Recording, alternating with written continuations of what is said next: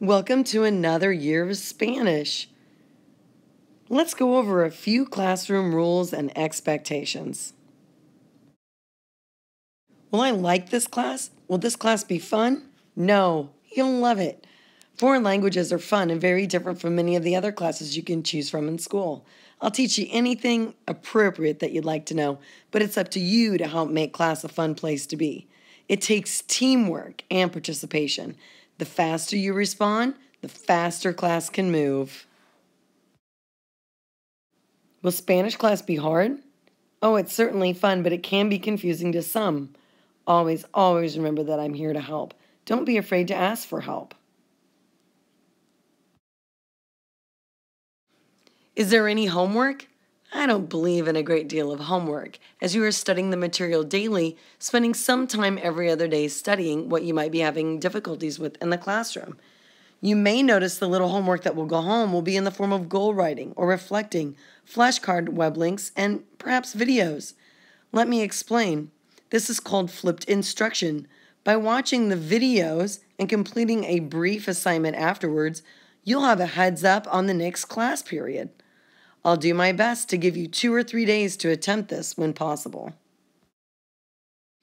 What do I need for this class? I ask that all students have a folder dedicated to Spanish. Always come with paper and a pencil or pen to take notes, and that iPad too. Always have goals. Start setting them now. No one goes anywhere in life without them, and that means we will also be reflecting on our goals too. A dictionary is okay, but you can use those that are in the classroom or in the library. Make certain that you have word reference downloaded on your iPad, and you'll have it made.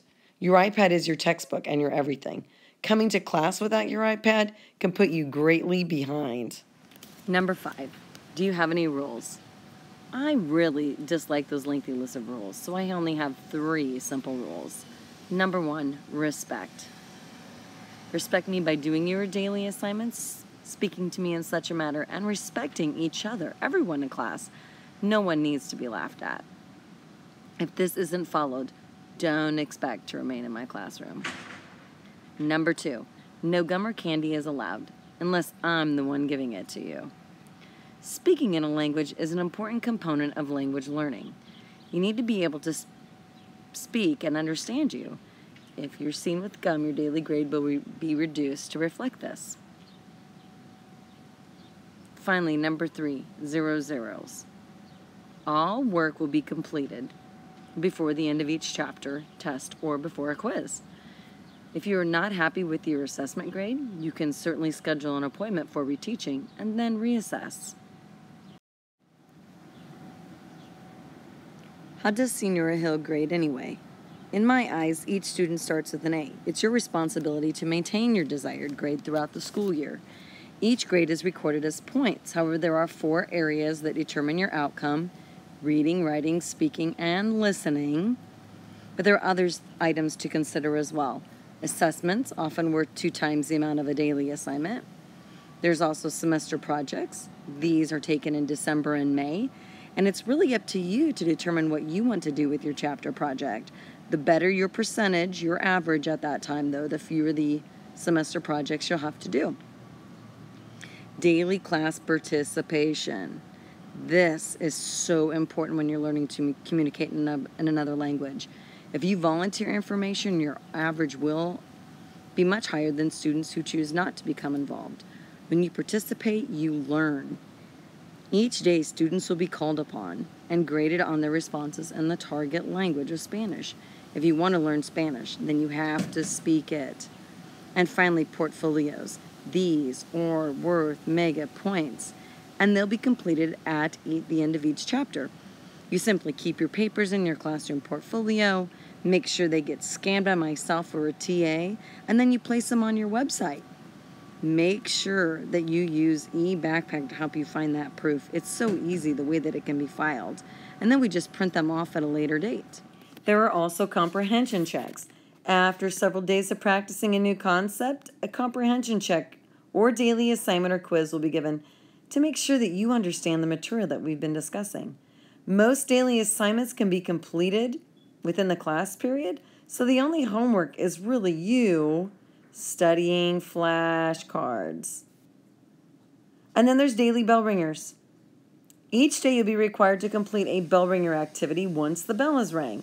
And these will be in regards to a grammar point or cultural point that we've already discussed in class, or I might just check and see if you have some prior knowledge of it. If these are sketchy and you are having difficulties, then this is an indication that maybe you need to study at home. And if you don't even try, then you can't earn your own daily points. Number 7, how about late work or absences? If you are absent due to a school event, please read the handbook. Assignments, tests, or quizzes are to be turned in before participating, or if you have discussed the matter with me first. If an assignment is not turned in, get it in immediately, as all zeros will be made up before the last week of the quarter. Responsibility is a growing process, but high school students must possess the skill before exiting the school. The longer you wait, the more work will start piling up. Can we play with all your neat things? Respect all the items that are in the classroom. These are being supplied to you by the school district or by my own travels and income. If you need a hole punch, a stapler, a pencil, paper, tape, these items can be found by the classroom door in the that drawer. 9, what do we do with all these papers? Turn in and pick up everything via the bins, not my desk. This classroom is nearly paperless, but you should keep and organize everything.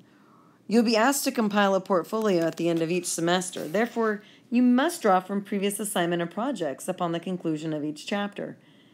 Many students save as much as possible on their iPads, an under backpack, or their own personal folders. Can we get by cheating? This is one thing I do not tolerate. If you are caught copying work or using notes when not appropriate, you receive a 0 in the gradebook.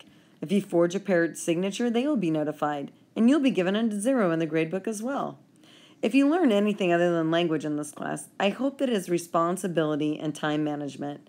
These are life skills. This is the only time that one will receive a 0, and then another activity will be given in its place.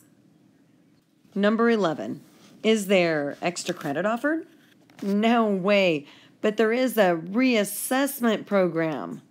Students will have the opportunity to reassess any assessment to improve and become proficient in the language by following these simple steps. You may not reassess if you have not completed the daily work in class, and this includes late work too. Step 1, ask the teacher if you can fill out a simple calendar sheet. Step 2, set up 2 dates with your teacher, one for reteaching and the other for the reassessment. It's at this point that you decide what we're going to work on. What do you struggle with the most? Number 3, the teacher then signs the calendar and attaches the old assessment. These are taken home for your parent or guardian to sign, as well as return. Step 4, the student attends a reteach session with myself. Homework is given at the conclusion. This may be in the form of a worksheet or a small project or an online site to review with. This task must be completed before retesting occurs. And finally, step 5. The student then shows up on the predetermined date. This may be during their study, home, planning period, before or even after school. Expectation agreement. Upon reading the attached with me, please share now 3 goals for you this year in Spanish class. Notice you have the exact paperwork that I have right on your desk in front of you. Be specific when writing your goals, as we will be reflecting on these at the end of each semester. Remember, these 3 goals should be SMART goals. They should be specific, measurable, attainable, real, and time-bound. Ooh, and make sure to sign it once you've recorded 3. This has now become your first assignment. After reading this attached with your parents, or showing them this awesome video. Then share this material with your parents. Have them sign it and return it to me.